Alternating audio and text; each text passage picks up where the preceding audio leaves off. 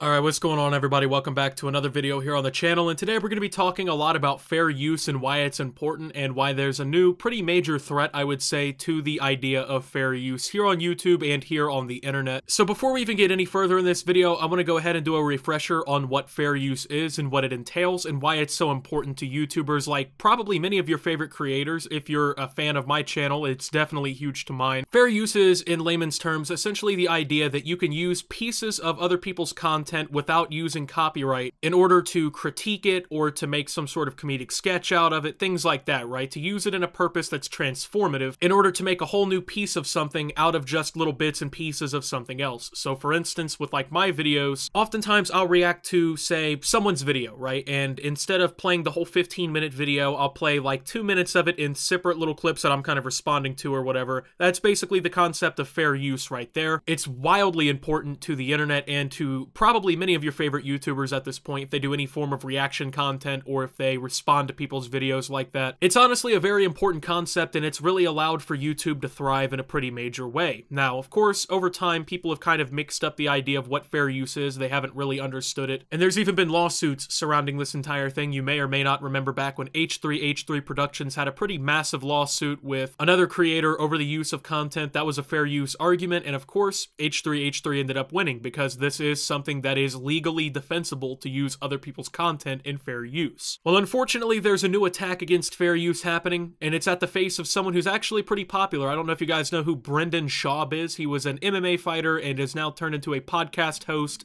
/ comedian. Well, he's actually suing a YouTuber, a pretty small YouTuber actually, over fair use, basically. And if this lawsuit is successful, it would set a legal precedent that is against fair use, and it could be pretty destructive to creators, and setting a legal precedent like that is not a good idea. Of course, H3's lawsuit, in which they won with fair use, has been set as legal precedent. This would essentially be the opposite of that if it wins. So like I said, Brendan Schaub has went from an MMA fighter to a comedian of sorts. I have to say, I don't really think Brendan is that funny. I've seen very limited amounts of his work, but from what I've seen, I just didn't find him funny at all, really. But that's honestly not important. What is important is what Brendan is doing and why it's important what he's doing. So Brendan is suing a smaller YouTuber for basically making fun of him, okay?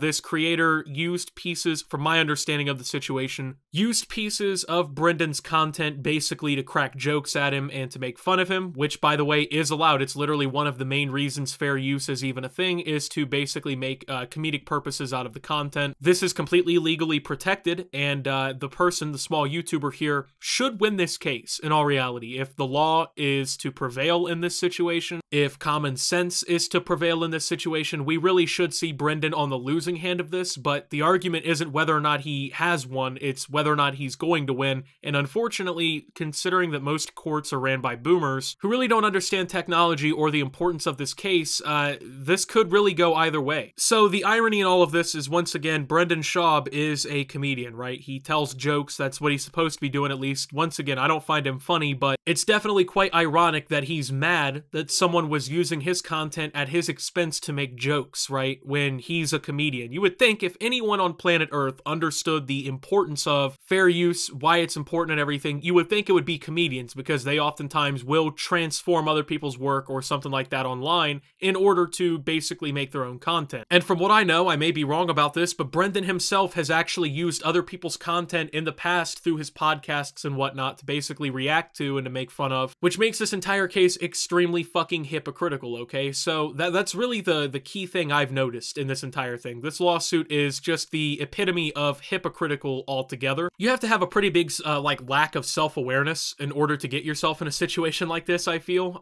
Comedians are usually pretty big proponents of fair use, but Brendan does not believe that the content was used under the guise of fair use, and he believes that it was basically him being violated with his copyright and whatnot, and he just doesn't agree with the case, which, to be honest with you, it's not completely black and white when it comes to fair use. There definitely is a lot of different factors that really go into things to determine whether or not something is fair use, but in most of the situations where we've seen lawsuits like this, where someone is suing somebody else on the basis of fair use, I've noticed that in like 95% of those cases, the person suing doesn't really have a case. And in my opinion, it's kind of the same thing in this situation here. I'm pretty certain that that Brandon here is basically suing and is going to lose. At least in an ideal world, Brendan is going to lose for this situation, because the way I see it and the way that most people who understand fair use would see it, you know, Brendan's basically just upset that he's getting made fun of. That's what it really looks like here. I really don't believe that he has any sort of issue with the content at all, other than the fact that he's being made fun of. You know, I feel like he's personally upset by the concept of being, you know, made fun of online in some way, which is pretty weird because this guy has been in the public face for a long time, right? I mean, he was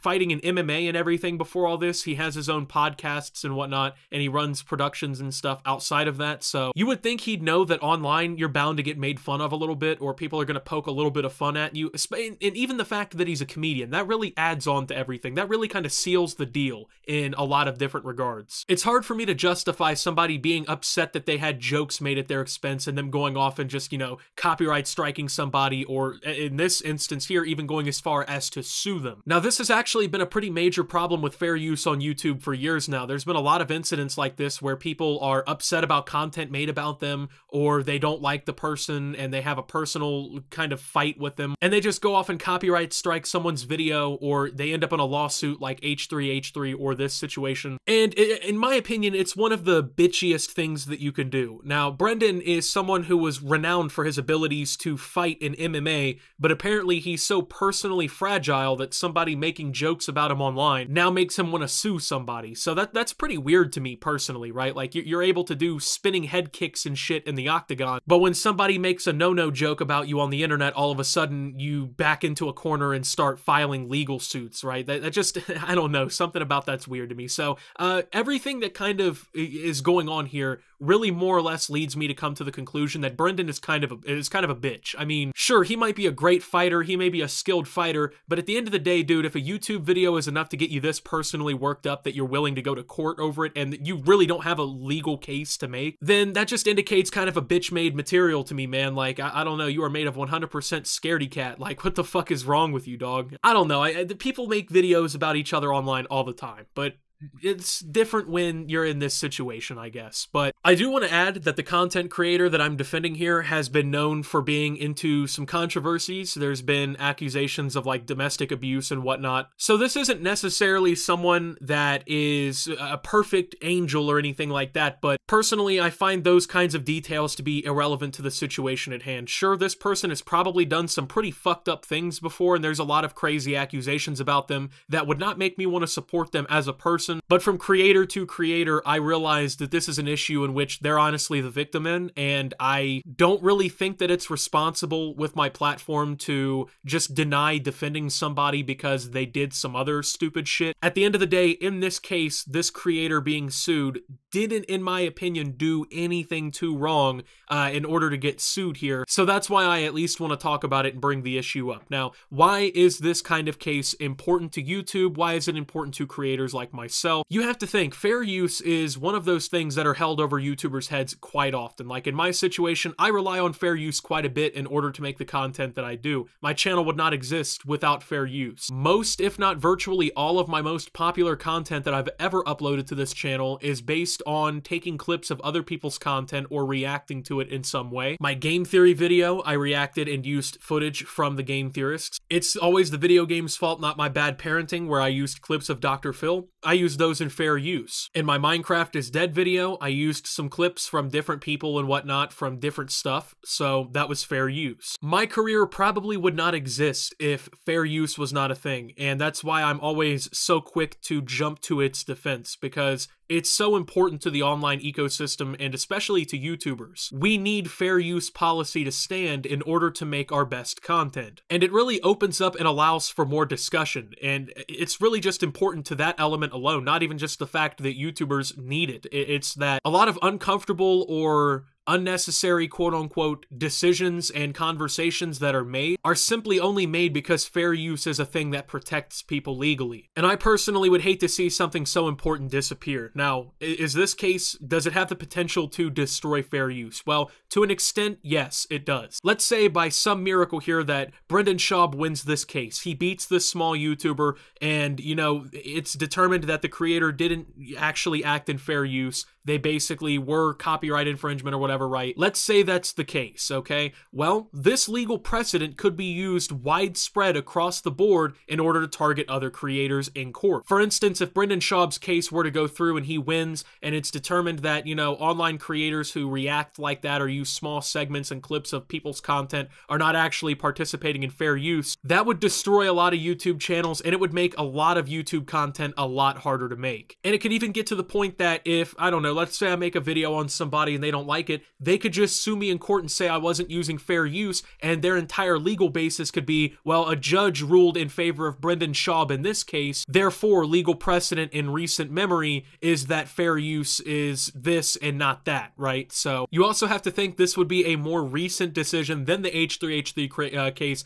that has actually helped protect fair use over the years, which could really help sway public opinion and all kinds of different things, man. It could really have a pretty negative impact on the YouTube ecosystem, and in particular, it could even have a negative impact on Brendan himself. Brendan has used clips of other people's content in the past to talk about or react to in some way, shape, or form, so he would basically be prevented from doing this too. It really isn't a good decision to try and sue on this. If you get butthurt over a video, you know, I guess that's kind of understandable, whatever, right? But you don't need to take it to court like this. Now, from my understanding, the small YouTuber is going to stand up and fight Brendan in court and fight for fair use. I don't know anything more than that, really. It's honestly just a shitty situation that people shouldn't have to deal with. And it sucks that, honestly, so often you see people try to challenge fair use like this, and you see people abusing YouTube systems, basically in order to get back at one another, right? Oh, you made a video I don't like, or you made some jokes I don't like, cool. Well, I'll see you in court. Nice fair use. Like, that to me is just so stupid. And at the end of the day, man, it's just like, if you're gonna be a comedian and you want to tell jokes and you want to say funny things and stuff like that, then you have to be okay with it when it comes back around.